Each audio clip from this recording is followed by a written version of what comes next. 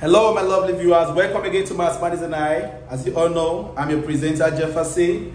And today on the board we have solving determinants of matrices.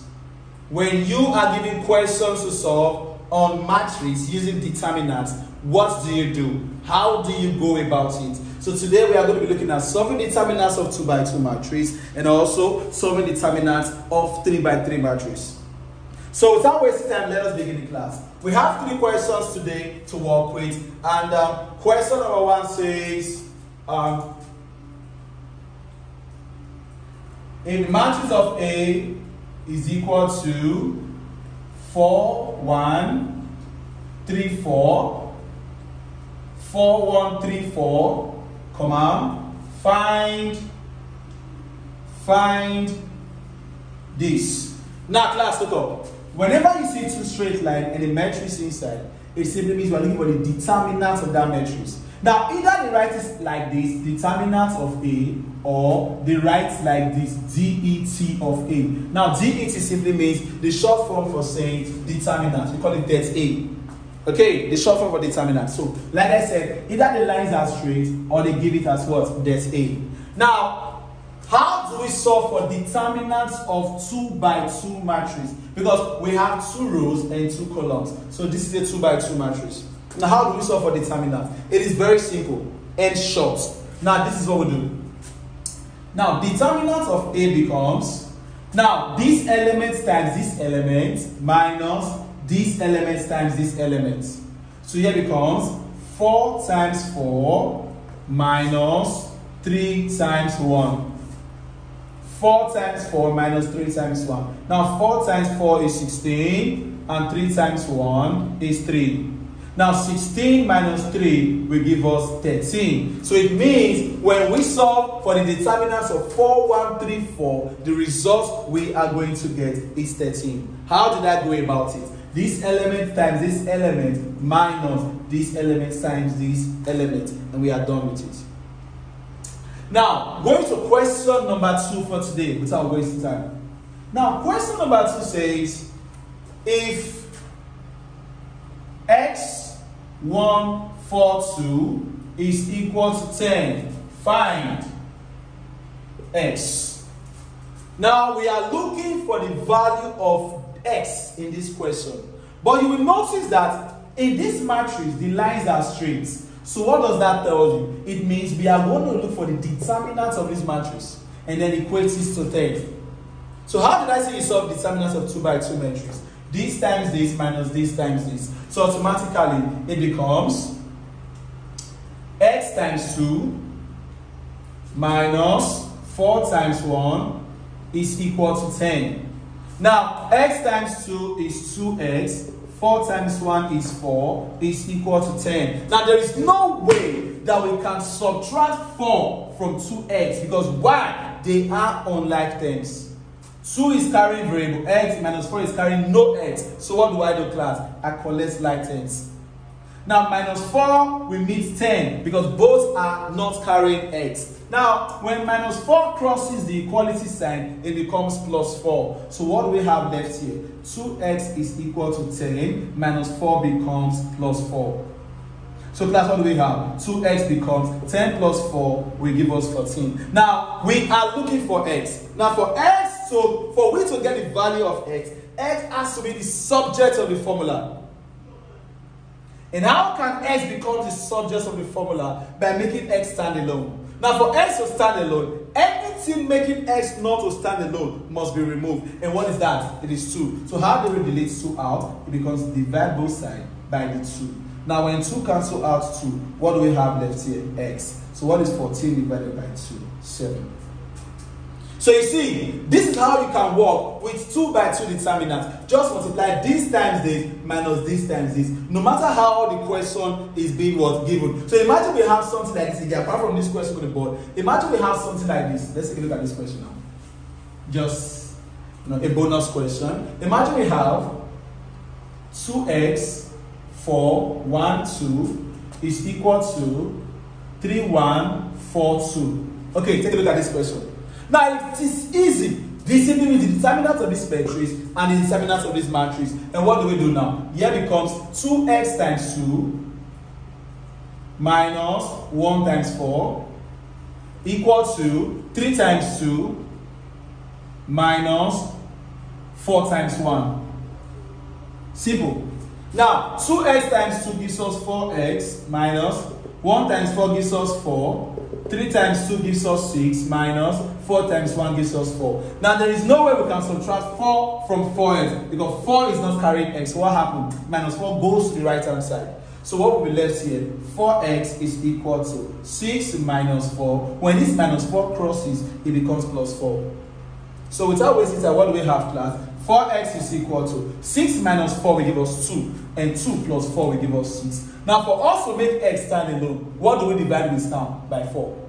So here becomes over 4, and here becomes over 4. When 4 cancel out for what do we have left? 6. Class, what can divide 6 and 4? 2. 2 into 6 is 3, 2 into 4 is 2. So the value of x becomes what? 3 over 2. Now, this is just a bonus question under determinants of 2 by 2. Now, without wasting time, the last question on the board, which is determinants of 3 by 3, how do we go about it? Now, it is different from 2 by 2. Even the names are different. 2 by 2, 3 by 3, they are not the same. So, I will be using two methods to solve 3 by 3 determinants. Now, I don't want you to prefer. I don't want you to choose. I want you to know the both of them. Because when you choose one, it comes a time when that one that you choose fail you. Then what would you do if it is an examination condition? So try to understand the two, try to work with the two, and try to digest the two. Now, working with method 1 in question number 3. Now, question number 3 says evaluate 1, 4, 3, 1, 0, 1. 2, 1, 3. Okay, now you all know, as you can see, the lines are straight. It is different from this. It is straight. So it simply means determinants. Now, how do you solve determinants? Using method 1. Method 1. Now, when you are using method 1, class, these numbers, these elements inside this matrix actually have signs. Now, the signs are plus, minus, plus, minus, plus, minus, plus, minus, plus. But in this case, it depends on the row that you want to use that determines the signs you are working with. But in this case, I will be using row 1. So because I'm using row 1, there is no need for all these other signs. Because I am using row 1. So I just need the signs for row 1, which are plus, minus, plus. Now, how do I begin it? Now, my first element I have here is 1. I'll bring it out.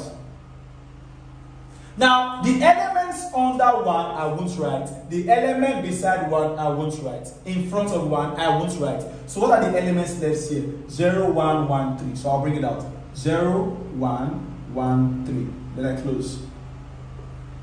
Now, what's my next sign here? My sign here is what? Minus. Now, what number do I have there? 4. So I open again. The elements under 4 I won't. The elements inside of 4 I won't. So what are the elements I'm writing? 1, 1, 2, 3. So here becomes 1, 1, 2, 3. I close. Now my last number I have there is plus 3. I open. These two I won't write. These two I won't write. So what am I writing? 1, 0, 2, 1. Now you will notice that these are determinants of 2 by 2 matrix. And we said in determinants of 2 by 2 matrix, this times this minus this times this. So let's begin the class. It becomes 1 into bracket. 0 times 3 will give us 0, minus 1 times 1 will give us 1. Minus 4. 1 times 3 will give us 3, minus 2 times 1 will give us 2. Plus 3. 1 times 1 will give us 1, minus 2 times 0 will give us 0. Now, working with the numbers inside the bracket, we have this. 1 into bracket, 0 minus 1 will give us minus 1. 3 minus 2 will give us 1. 1 minus 0 will give us 1. So, opening the bracket with the numbers outside the bracket, we have this. 1 times minus 1 gives us minus 1. Minus 4 times 1 gives us minus 4. And plus 3 times 1 gives us what? 3. So, automatically, Naturally, what does minus mean? Minus mean you owe. Plus mean you paid. Now, this minus here shows that you are owing somebody 1. And the minus again shows you are owing again 4. Now, you have not paid the person this 1 you were owing. You came back and borrowed another 4. Now, how many are you owing that person now? 5. Now, God so doing it, you had 3. You were able to pay, plus me you paid. You were able to pay 3 out of the 5 you were owing. Now, how much are you still owing? 2. So what sign will show you are owing? Minus. So the answer becomes minus 2. Using method 1, it becomes minus 2. How did I go again? I picked the first number, the 2 numbers I don't write, the 2 numbers I don't write. So I write this 4 here.